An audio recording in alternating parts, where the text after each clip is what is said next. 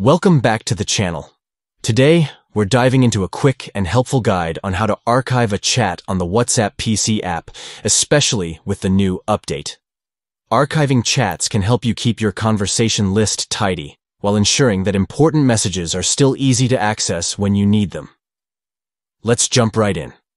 First things first. Make sure you have the latest version of the WhatsApp desktop app installed on your PC. Once you're all set, go ahead and open WhatsApp.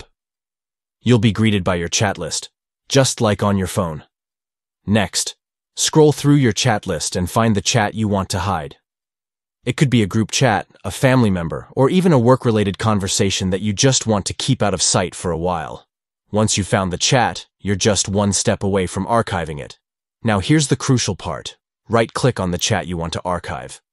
This action will open a small menu. From there, simply click on Archive Chat. And that's it.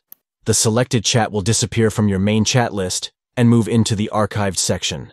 If you ever want to access your archived chats again, just scroll to the bottom of your chat list and you'll see the archived folder. Clicking on it will reveal all your archived conversations. So there you have it.